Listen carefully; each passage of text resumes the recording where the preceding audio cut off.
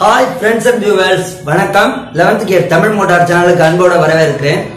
இந்த வீடியோ பாத்தீங்கன்னா முழுக்க ஒரு diesel engine 4 cylinder diesel engine பிரிச்சு வர்க் பண்றத பத்தி தான் போகுது. இது பாத்தீங்கன்னா ஒரு ஃபோர்க்லிஃப்ட் மெஷினாக இருந்தால் கூட இதுல பயன்படுத்தி இருக்கக்கூடிய என்ஜின் பாத்தீங்கன்னா நிறைய டிராக்டர்கள், ரோட் போடக்கூடிய மெஷின்ஸ், ஜெனரேட்டர், நிறைய இடங்களில் இருக்கக்கூடிய சிம்சன் ஆரம்ப காலத்தில் வந்து P4ங்கிற பேரில் அனுப்புனாங்க. அடுத்ததாக பார்த்தீங்கன்னா S4ங்கிற வெர்ஷனில் கொஞ்சம் மாடிஃபை அனுப்புனாங்க. இப்போ இங்கே இருக்கக்கூடிய என்ஜின் பார்த்தீங்கன்னா P4 என்ஜின். அடுத்தது பார்த்தீங்கன்னா இதில் ஒவ்வொரு பார்ட்டுக்கும் உங்களுக்கு டைட்டில் இருக்கும். உங்களுக்கு வந்து head removal, liner removal, piston removal அல்லது பிஸ்டன் ஃபிட்டிங், கிராங்க்ஷாஃப்ட் செட்டிங், இது மாதிரி டைட்டில் இருக்கும் உங்களுக்கு ஒவ்வொரு பார்ட்டுக்கும். ஸோ தேவைப்படக்கூடிய நண்பர்கள் அந்தந்த பார்ட்டு நீங்கள் செலக்ட் பண்ணி பார்த்துக்கலாம். இப்போ பார்த்தீங்கன்னா ஒரு என்ஜின் பிரிப்பதற்கு முன்னாடி என்ஜின் ஆயில் ட்ரெயின் பண்ணிடணும். நிறையா வீடியோக்களில் நம்ம காட்டியிருக்கோம். ஈவன் நம்ம 2 வீலரில் பண்ணுற மாதிரியே இதில் கொஞ்சம் ஆயில் நிறையா வரும். ஆயில் ட்ரெயின் போல்ட்டை ரிமூவ் பண்ணி ஆயில் எடுத்துடுறோம். அடுத்ததாக பார்த்தீங்கன்னா அதில் வரக்கூடிய வயரிங், ஆயில் டியூப் எல்லாத்தையும் அவுத்துடுறோம். ஏன்னா வீடியோ பார்த்தீங்கன்னா ஏறக்குறைய 2 மணி நேரத்துக்கு மேலே ஓடும். அதனால் தேவையான விஷயங்களை மட்டும் நம்ம காட்ட போகிறோம். இப்போ ஃபஸ்ட்டு இங்கே பார்ப்போம். இங்கே என்ஜின் டோர், வால்வ் டோர் அல்லது ஹெட் கவர் இருக்குது. இந்த ஹெட் கவருக்கு டாப்பில் வரக்கூடிய 2 போல்ட்டை ரிமூவ் பண்ணி ஹெட் கவர் ரிமூவ் பண்ணிட்டோம்.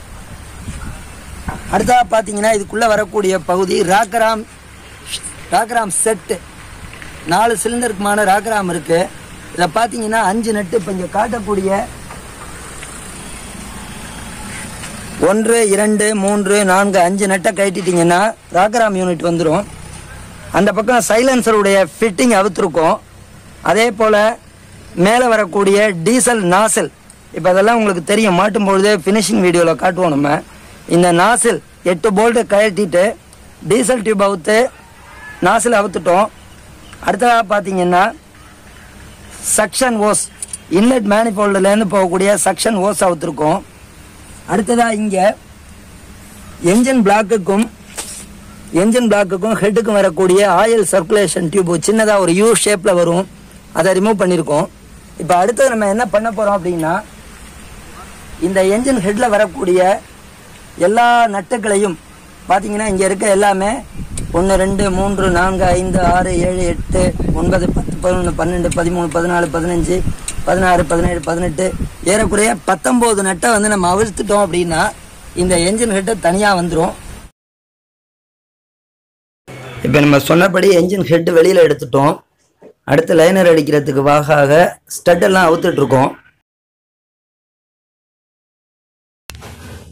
இப்போ பார்த்தீங்கன்னா இதில் வந்து லைனர்லாம் மாற்ற போகிறோம். என்ஜின் ஹெட் ரிமூவ் பண்ணியிருக்கோம். ஸோ இப்போ இது பார்த்தால் இந்த லைனர் நம்ம ரிமூவ் பண்ணுறதுக்கு முன்னாடி ஹெட்டில் பார்த்தீங்கன்னா இருக்கக்கூடிய மொத்த ஸ்டெட், இப்போ நம்ம நண்பர் பார்த்தீங்கன்னா திரு ஜெகதீஷ், ஒரு நாள் முன்னாள் மாணவர் கூட வர எனக்கு, அவர் இப்போ வந்து ஸ்டெட் புல்லர் டூல் போட்டு ஸ்டெட்டை ரிமூவ் பண்ணிட்டு இருக்கதா பார்க்குறீங்க. ஸோ இப்போ இது எல்லா ஸ்டெட்டுமே நம்ம ரிமூவ் பண்ணிட போகிறோம். பண்ணதுக்கு அப்புறமாக அடுத்து லைனர் கட் பண்ணுறதை நம்ம பார்க்கலாம்.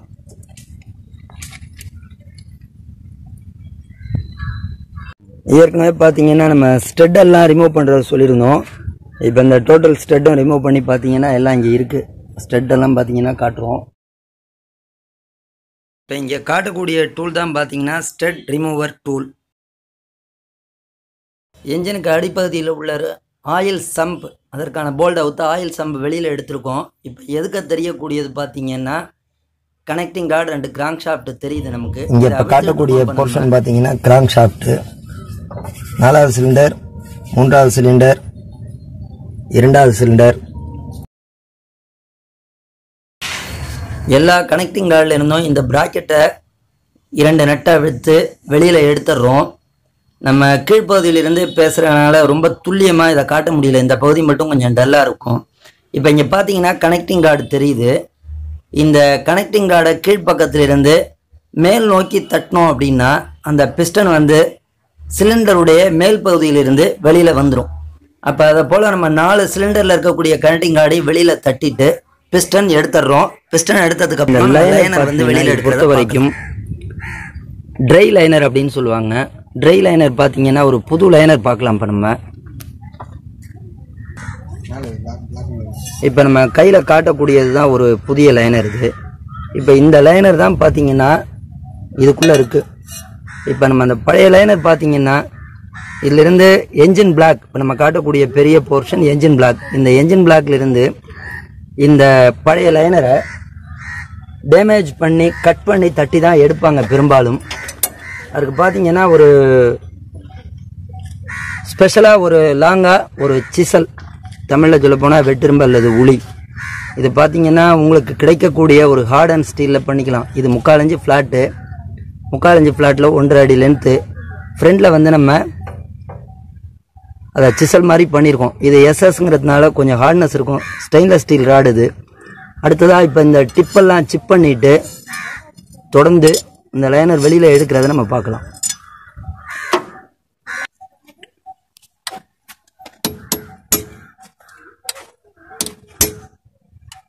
இப்போ கையில் யூஸ் பண்ணுறது டப்பேரியாவில் பார்த்தீங்கன்னா 10 mm சிசல், சின்ன சிசல் யூஸ் பண்ணோம். நம்ம ஃபஸ்ட் அந்த ஓப்பன் பண்ணிக்கிறதுக்கு, அந்த ஷோல்டரை ஓப்பன் பண்ணிக்கிறதுக்கு, அந்த ஷோல்டர் ஓப்பன் ஆகிடுச்சு. இந்த ஒர்க் பண்ணிகிட்டு இருக்கிறது நான் ஏற்கனவே சொன்ன மாதிரி நமது மாணவர் தான் பண்ணிகிட்டு இருக்காரு. கவனிச்சிங்கன்னா தெரியும், வீடியோ எடுக்கிற நானும் சேஃப்டி கிளாஸ் போட்டிருக்கேன், அவரும் சேஃப்டி கிளாஸ் போட்டிருக்காரு. உள்ளே இருக்கக்கூடியது கேஸ்ட் அயர்ன் மெட்டீரியல். நம்ம இது மாதிரி தட்டும்போது சிதறி கண்ணில் படுறதுக்கான வாய்ப்புகள் இருக்குது. சேஃப்டி கிளாஸ் அணிஞ்சிக்கிறது மிக முக்கியம்.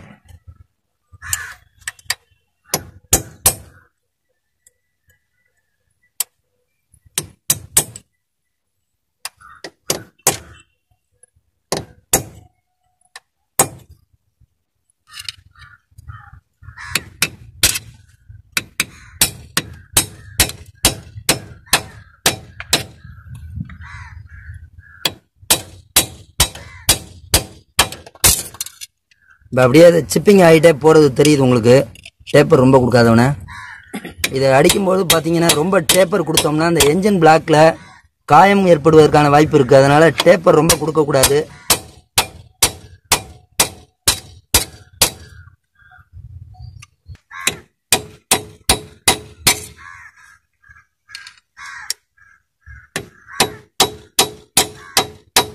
ஓரளவு நமக்கு டெப்த்து கிடச்சிருச்சு. இப்போ அடுத்தா பார்த்தீங்கன்னா கையில் வந்து ஒரு long screw driver, metal screw driver காட்டுறோம். இப்போ அதை வச்சு தட்டும்போது பார்த்தீங்கன்னா உங்களுக்கு ஃபுல்லாக அதை அறுத்துட்டு போகிறது உங்களுக்கு தெரியும்.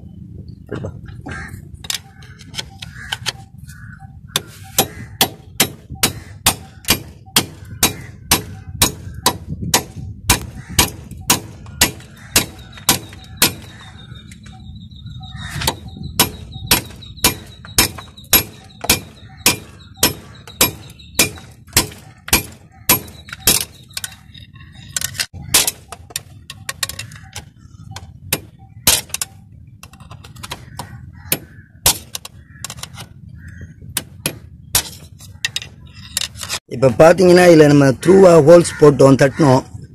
இந்த ஸ்லாட் எடுத்ததுக்கப்புறம் பார்த்தீங்கன்னா ஸ்லாட் எடுத்துகிட்டு கொஞ்சம் நீங்கள் ஷேக் பண்ணும்போது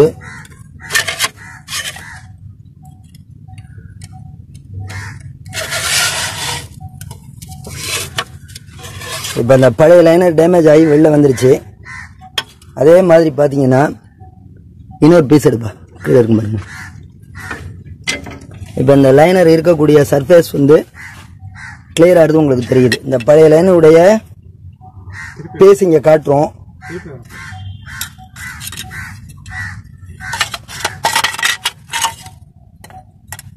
ஸோ இப்போ நம்ம இங்கே தட்டிக்கிட்டே வரும்போது ஏற்கனவே சொன்னோம் இது ஒரு கேஸ்டிங் மெட்டீரியல் அப்படின்னு. அப்போ என்ன ஆயிடுச்சு, தட்டிக்கிட்டே வரும்போது இந்த அதிர்வில் இது தனியாக துண்டாக கட் ஆகிடுச்சு. ஒருவேளை அது கட் ஆகலைனா கூட பார்த்தீங்கன்னா இங்கே கேப் கிடச்சிடுறதுனால உங்களுக்கு ரொம்ப ஈஸியாக நீங்கள் உள் சைட்லேருந்து கை வச்சு எடுத்துட முடியும். ஸோ இதுதான் ஒரு லைனரை வெளியில் எடுக்கக்கூடிய மெத்தடு. அதே போல் இப்போ நம்ம என்ன பண்ண போகிறோம், அடுத்தடுத்த சிலிண்டர்லேயும் லைனர் எடுத்துகிட்டு புதுசாக லைனர் இறக்க போகிறோம். புது லைனர் நம்ம இப்போ வாங்கியிருக்கோம்.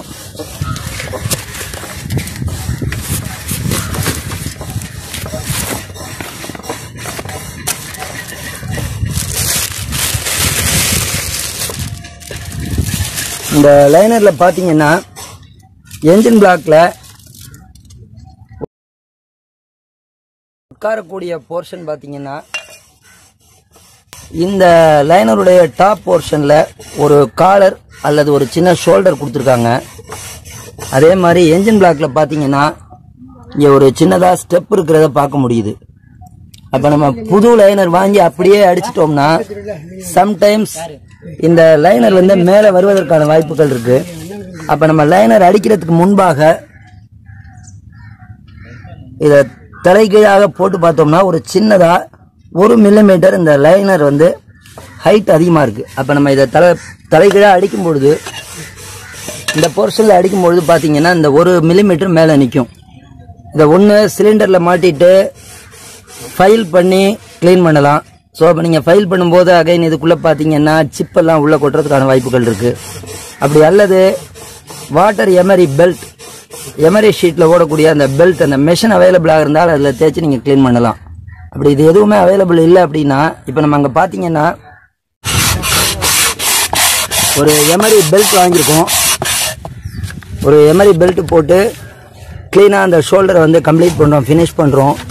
அடுத்ததாக இது வந்து அன்ஈவன் சர்ஃபேஸ் ஆகிடக்கூடாது அப்படின்னு சொல்லிட்டு பக்கத்தில் ஒரு கிளாஸ் வச்சுருக்கோம்.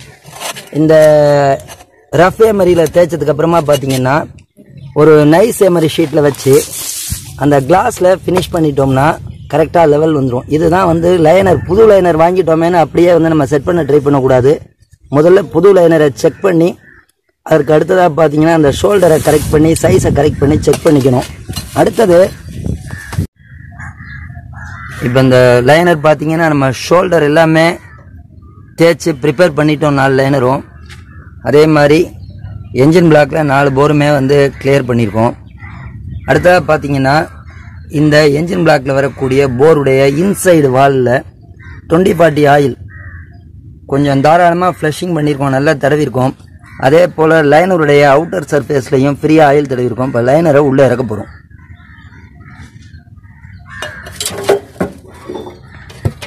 இப்போ லைனர் உள்ளே உட்காந்துருச்சு. அடுத்ததாக இதற்காக ஸ்பெஷலாக ரெடி பண்ண ஒரு ரவுண்டு பிளாக் மேலே வைக்கிறோம். கையில் இருக்கக்கூடிய ஒரு சமமான ஒரு பொருளால் சென்டராக தட்டுறோம்.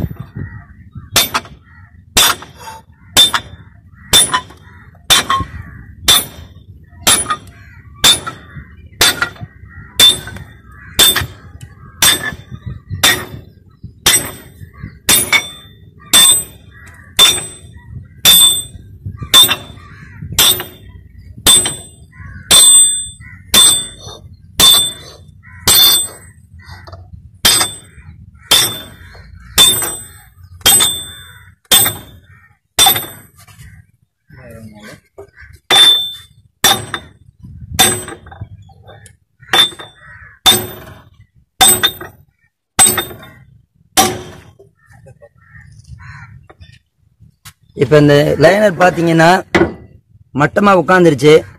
நம்ம சமமாக லாக் பண்ணும்போது பார்த்தீங்கன்னா இப்போ இங்கே உங்களுக்கு ஒரு சின்னதாக ரிப்பு லைட்டாக வித்தியாசம் இருக்க மாதிரி ஒரு ஃபீலிங் இருக்கும். தேவைன்னா இன்னொரு தட்டு தட்டி பார்க்கலாம். மட்டமாக உட்காரணும். இது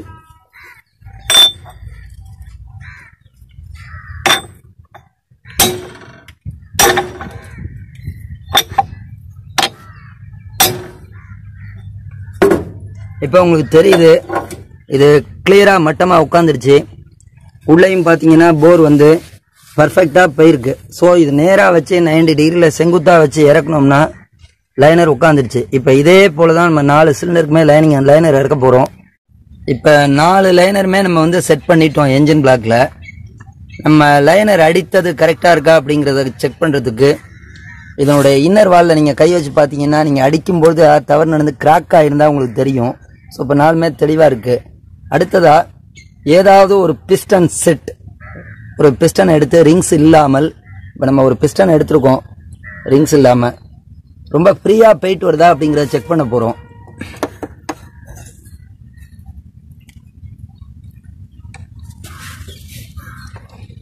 ஸோ பாட்டம் வரைக்கும் ஃப்ரீயாக மூவ் ஆகுது. ஒவ்வொரு சிலிண்டரையும் செக் பண்ணிக்கிறோம் நம்ம.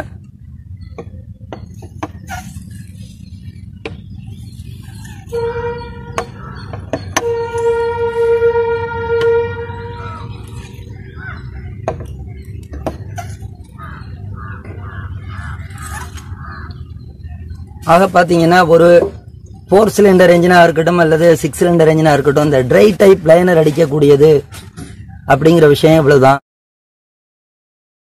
இப்போ நம்ம பிஸ்டன் ரிங்ஸ் செட் பண்ண போறோம். பொறுத்த வரைக்கும் இதில் பார்த்தீங்கன்னா 5 க்ரூவ் இருக்கும். இதில் வரக்கூடியது பாட்டம் க்ரூவ் ரெண்டும் பார்த்தீங்கன்னா ஆயில் ரிங்ஸ். இந்த மேலே வரக்கூடிய 3 க்ரூவும் பார்த்தீங்கன்னா டாப் ரெண்டும் கம்ப்ரெஷன் ரிங்ஸு. மூணாவதாக வரக்கூடிய ரிங்ஸ் பார்த்தீங்கன்னா ஆயில் ஸ்கிராப்பர். இப்போ இதை நம்ம மாட்ட போகிறோம். இங்கே ரிங்ஸ் காட்டுறோம். பாட்டம் ரிங்ஸ் பொறுத்த வரைக்கும் கேஸ்டிங்கில் வரும், பிளாக் கலரில் வருது. இது உள்ள எந்த விதமான ஸ்ப்ரிங்கும் கிடையாது. நான்காவதாக வரக்கூடிய ரிங்ஸில் பார்த்தீங்கன்னா இந்த மாதிரி க்ரூவ் வரும். இன்னரில் பார்த்தால் இதை போல் ஒரு ஸ்ப்ரிங் வரும். அடுத்ததாக பார்த்தீங்கன்னா மேலிருந்து 3வது காடியில் 4 ஷிம். இந்த ரிங் பார்த்தீங்கன்னா ஷிம் மாதிரி இருக்கும், மெலிசாக இருக்கும். ஸோ இப்போ இந்த ஷிம் ரிங்ஸ் மாட்டும் போது உங்களுக்கு கவனித்து மாட்டணும். ஓரளவு இந்த அதனுடைய க்ரூவில் வந்து ஃப்ரீயாக ரோலிங் ஆகிற மாதிரி மாட்டணும். ஒன்று மேலே ஒன்று ஏறிக்கிட்டோ அல்லது ரொம்ப டைட்டாக இருக்கிற மாதிரியோ மாட்டக்கூடாது.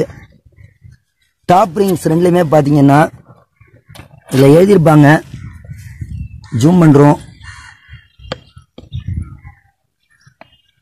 டாப் அப்படின்னு எழுதியிருக்காங்க. அதே மாதிரி ஒரு பக்கம் ஸ்டாண்டர்ட்னு எழுதியிருப்பாங்க. இது வந்து மேல் பக்கமானா என்ஜின் ஹெட்டை நோக்கி இருக்கிற மாதிரி செட் பண்ணிக்கணும். நம்ம ஏற்கனவே 2 வீலர்லாம் சொல்லியிருக்கிற மாதிரி 2வது ரிங்ஸில் ஓப்பனிங் அதிகமாக இருக்கும், மேலே வரக்கூடிய டாப் ரிங்ஸில் ஓப்பனிங் கம்மியாக இருக்கும். அதே போல் ஃபர்ஸ்ட் ரிங்ஸ் பிஸ்டனுடைய மேலிருந்து வரக்கூடிய ஃபர்ஸ்ட் ரிங்ஸு சில்வர் கலரில் குரோமியத்தில் இருக்கும். அடுத்ததாக வரக்கூடியது கருப்பு கலரில் ஸ்டீல் ரிங்ஸாக இருக்கும். இப்போ நம்ம செட் பண்ணுறதை பார்ப்போம்.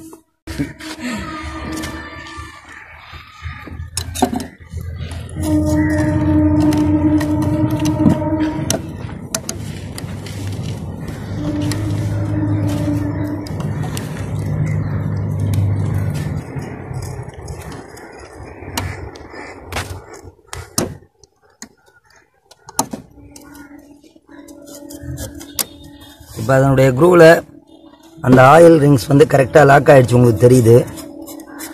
அடுத்ததாக 4வது ரிங்ஸ் மாட்டுறதுக்கு நம்ம பிஸ்டனை அப்படியே டைவர்ட் பண்ணிக்கிறோம்.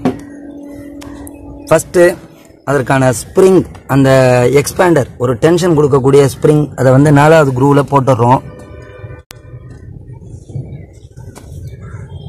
இதற்கு மேலே பார்த்தீங்கன்னா இந்த ஸ்ப்ரிங் உட்காடுறதுக்கு இந்த ரிங்ஸனுடைய உள்பகுதியில் ஒரு சின்னதாக க்ரூவ் கொடுத்துருப்பாங்க. இப்போ நம்ம வந்து லைட்டாக ஜூம் பண்ணி பார்க்கலாம். ஒரு ரெயில் மாதிரி உங்களுக்கு ஒரு சின்ன க்ரூவ் தெரியுது. அந்த ஸ்ப்ரிங் வந்து இந்த க்ரூவில் தான் லாக் ஆகும். அடுத்ததாக பார்த்தீங்கன்னா இங்கே இருக்கக்கூடிய 4 ஷிம், இந்த ஷிம்மை ஃப்ரீயாக ரோலிங் ஆகிறப்போ மாதிரி மாட்டிட போகிறோம் நம்ம.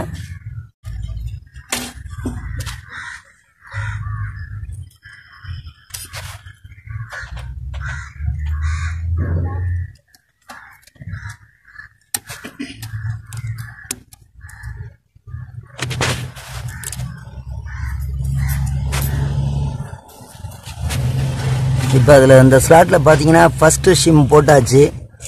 இதே போல் 4 ஷிம்மும் போட்டுறோம்.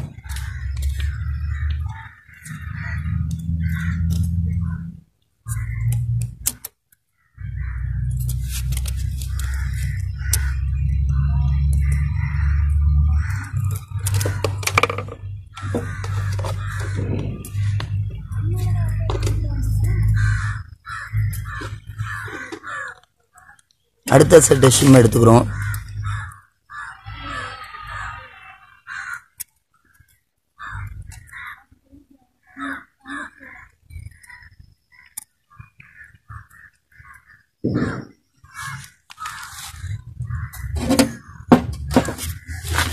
இந்த ரிங்ஸ் மாட்டும் போது அந்த ரிங்ஸ் உடைய ஓப்பன் எல்லாம் நேரடியாக ஒன்றுக்கு ஒன்று நேராக வர மாதிரி மாட்டக்கூடாது. ஒவ்வொரு ஓப்பன் ரிங்ஸ் உடைய ஓப்பனையும் அட்லீஸ்ட் ஒரு 30 டிகிரி தள்ளி வர மாதிரியாவது மாட்டிக்கணும்.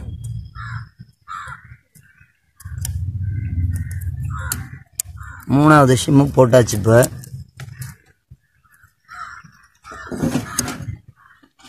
அடுத்து லைட்டாக பிஸ்டன் ரொட்டேட் பண்ணிக்கிட்டோம். இப்போ 4வது ஷிம்மை இருக்கிறோம்.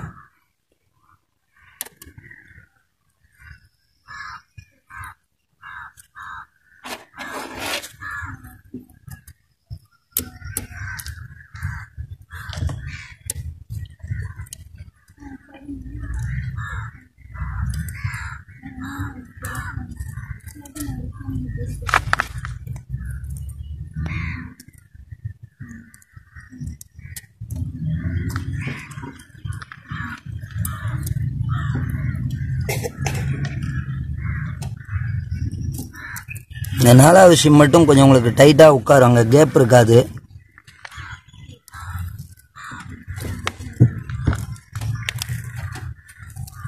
இப்போ அது பட் ஆகிடுச்சு, பார்த்தீங்கன்னா தெரியுது உங்களுக்கு. 4 ஷிம்மும் ஒரே காடியில் இருக்குது. அடுத்தா நம்ம ஏற்கனவே சொன்னது மாதிரி இந்த பிளாக் கலரில் இருக்கக்கூடிய ரிங்ஸ் டாப் அப்படின்னு இருக்கிற போர்ஷன் மேல் பக்கமாக வச்சு 2வது குரூவில்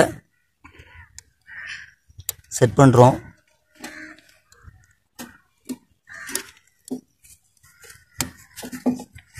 இரண்டாவது குரூவில் இப்போ அந்த ரிங்ஸ் உட்காந்துடுச்சு. அடுத்தது டாப் ரிங்ஸ், குரோமியம் ரிங்ஸ் காட்டுறோம்.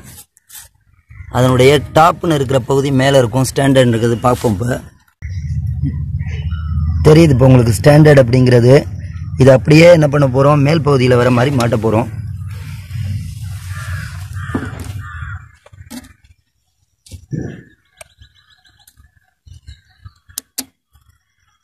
ஸோ ஒரு பெரிய வண்டிக்கான பிஸ்டன் ரிங்ஸ் செட் பண்ணுறது இவ்வளவுதான்.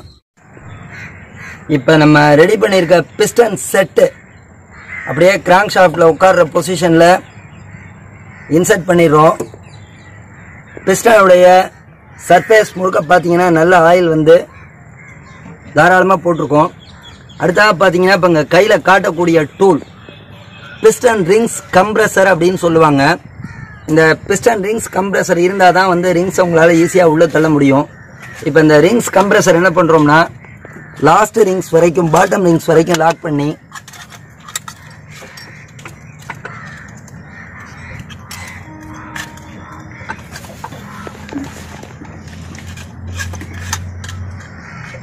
இதற்கு ஒரு அலைன் கீ கொடுத்துருப்பாங்க. இந்த அலைன் கீயால்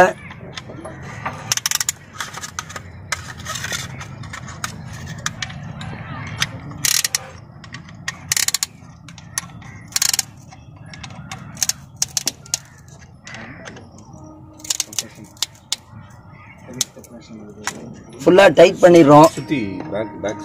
அடுத்தா பார்த்தீங்கன்னா இந்த பிஸ்டனை அப்படியே உள்ளே இன்சர்ட் பண்ணிவிட்டு இதை ஃபுல்லாக லாக் பண்ணியிருக்கோமா, இன்னொரு டைம் கிராஸ் செக் பண்ணிக்கிறோம்.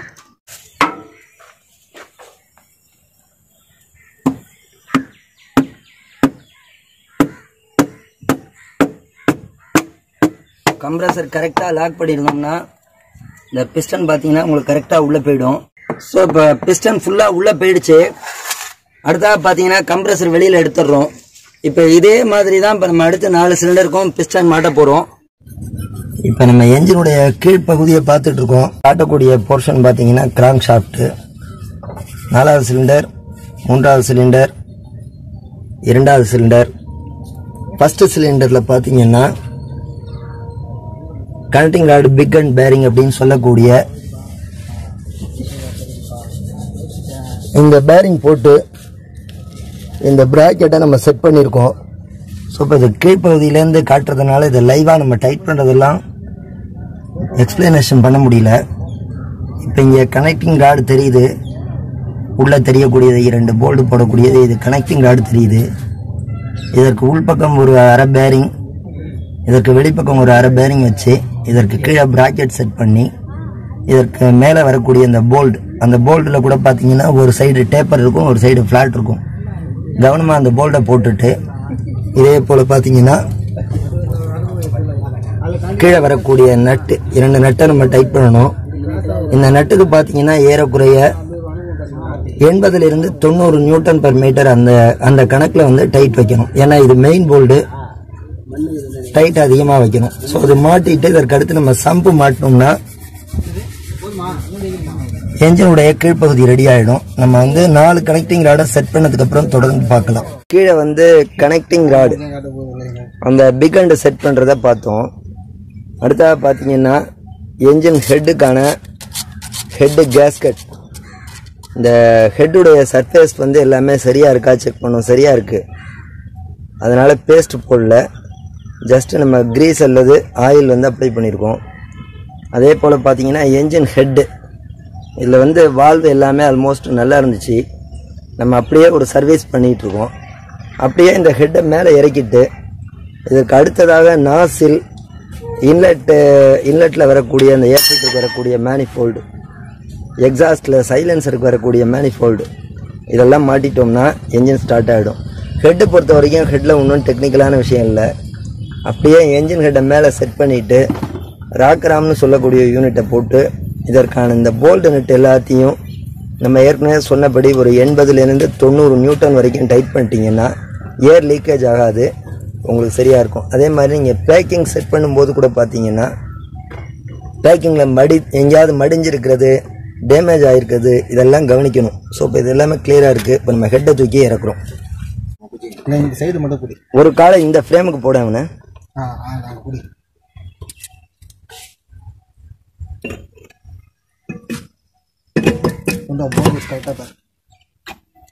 உன் கை மேலே தூக்குப்பா. அந்த போல்டு ஹோல்ஸுக்கு நேராக கரெக்டாக உட்கார வச்சிங்கன்னா உட்காந்துதா கை தருங்க. நீங்கள் கை எடுத்துங்க.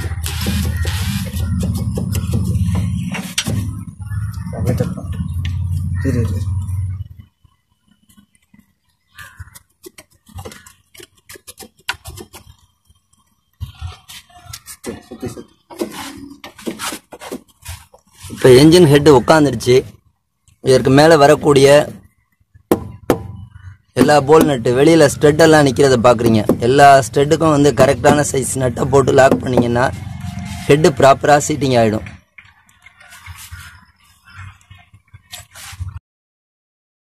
இதற்கடுத்து நம்ம ஹெட்டில் வரக்கூடிய போல் நட் எல்லாமே பொருத்தி ராக்ராம், சைலன்சருடைய மேனிஃபோல்டு, ஆயில், என்ஜின் ஆயில் சம்பு எல்லாம் பொருத்தி ஆயில் ஊற்றிட்டு வண்டி ஸ்டார்ட் பண்ண வேண்டியதான். எல்லாம் மாட்டினதுக்கப்புறம் பேட்டரி கனெக்ஷன் கொடுத்து ரேடியேட்டரில் தண்ணி ஊற்றிட்டு இப்போ நம்ம என்ஜின் ஸ்டார்ட் பண்ணியிருக்கோம். இது ஓடிட்டுருக்கு, பார்த்தா உங்களுக்கு தெரியுது.